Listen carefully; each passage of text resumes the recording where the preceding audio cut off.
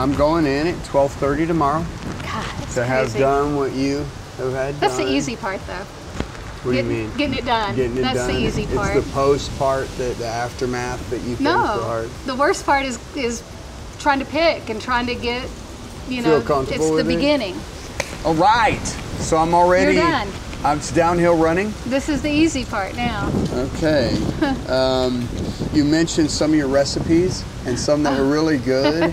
Would you mind sharing any of those if you have them with me? And we'd love to share with anybody else that on this. If you have those, that's a request. If you can dig them up, number one. If not, no worries.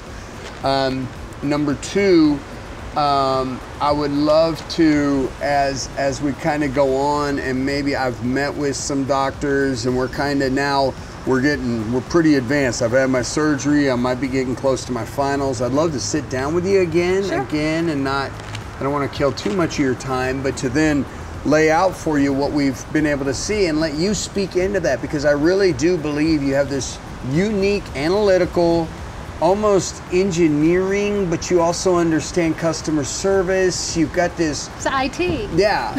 Okay. It's the IT in me. Okay. And so, you know, I'm not, I'm different in my approach. So by pooling all those together and bringing, you know, I got to interview Sean O'Shea.